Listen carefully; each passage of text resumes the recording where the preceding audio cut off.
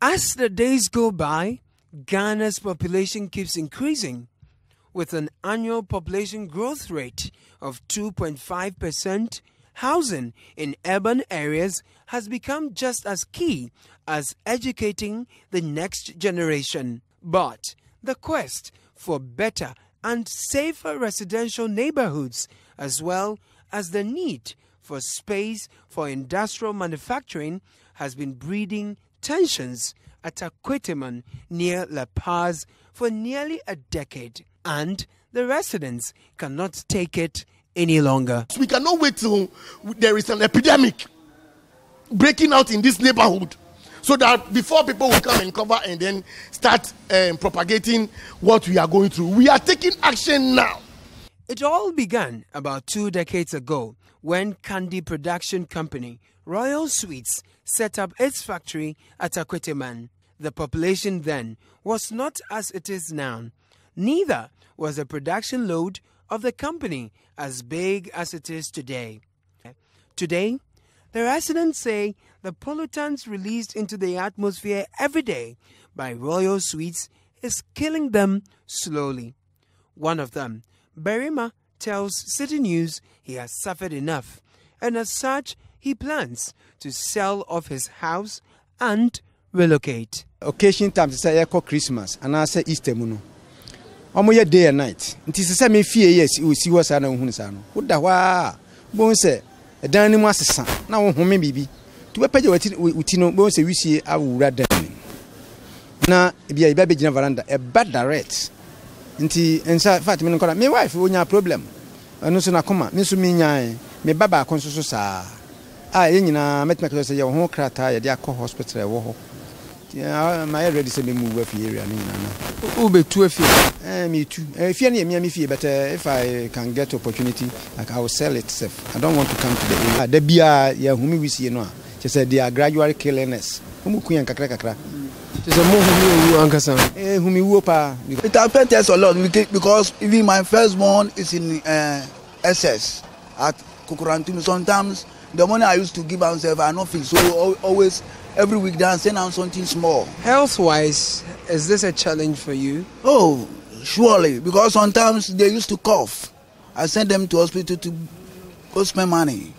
Jalil took us to the bedroom of his 2-year-old daughter, where she is said to have suffered heart problems believed to be associated with the fumes that fills the room from Royal Sweets. Billowing smoke from the chimneys of Royal Sweets is taking over, and it looks like the cloud itself, thick and dark. This is what the residents of Akweteyman are complaining of. Meanwhile, managers of Royal Sweets angrily threw us out of their premise when we sought their side of the story. Away from Royal Sweets, Akweteyman Poma, who ran a thriving food joint until, according to her, the fumes from the companies wreaked havoc on the business, spoke to City News. When they open their small, in fact, nobody can sit. They be complaining. The customers have been complaining. We've been telling them there's nothing we can do about it. It's not as if they are doing their own thing. So we don't have a say in it. So we have to shut the shop down and sit down and wait for them. Don't let the children even play outside. They are always indoors. Daniel Opoku is a retired civil servant. He decries how pollutants from Royal Sweets has affected his family and his environment. It has been polluted. And this is not the first. I've gone to the community. I've seen mangoes are not growing. Oranges are not growing. We did pawpaw, this one. I did not mean the rain that came last Thursday. It would have been black. With time, you see, you feel nausea. Yes. You feel like you want to vomit. It's because of them. Eric Akwetey's great-grandparents were among the earliest settlers here at Akweteyman. He operates a pub and a restaurant that is almost on its knees. It has affected me gravely to the extent that, as you can see, the place is empty.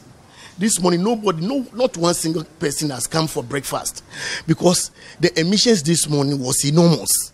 And when it happens that way, customers cannot sit down and enjoy themselves.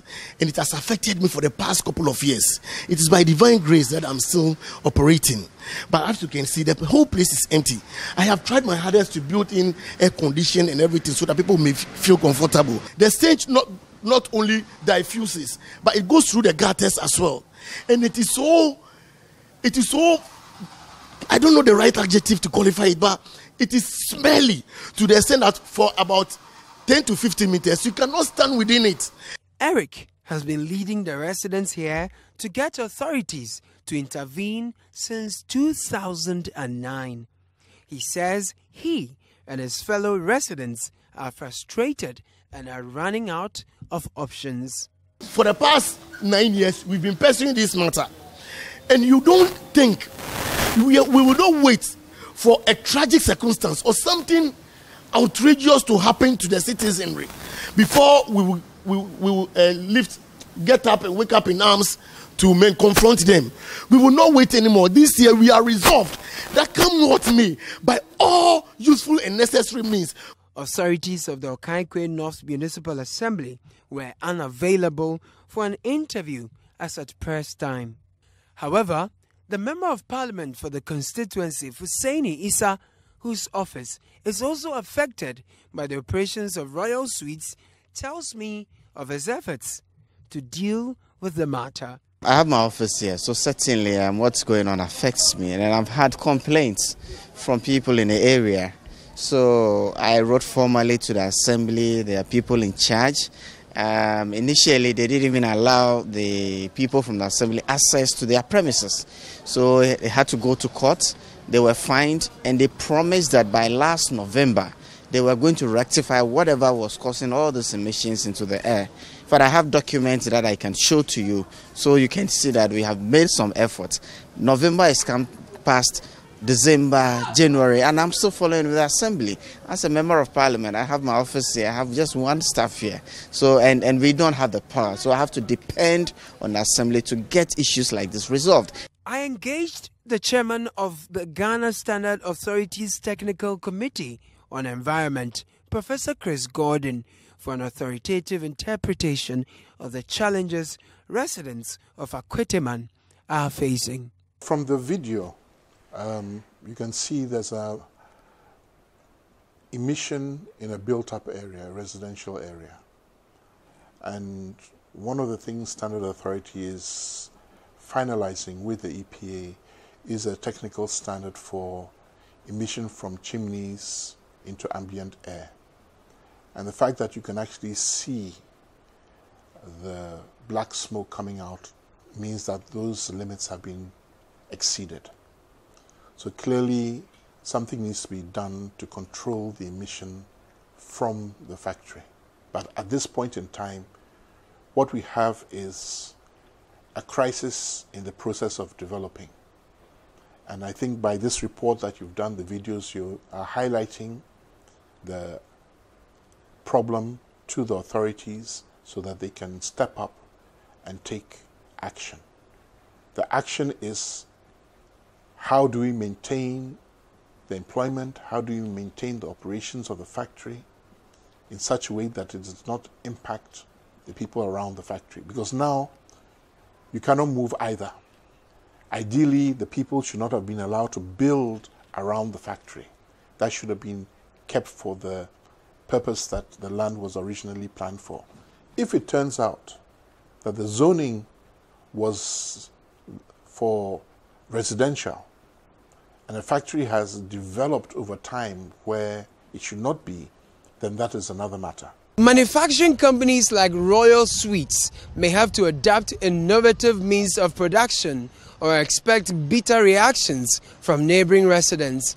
On the other hand, Ghana must urgently meet her development aspirations through industrialization with proper settlement planning, or expect her development aspirations to be frequently frustrated by resident industry conflicts.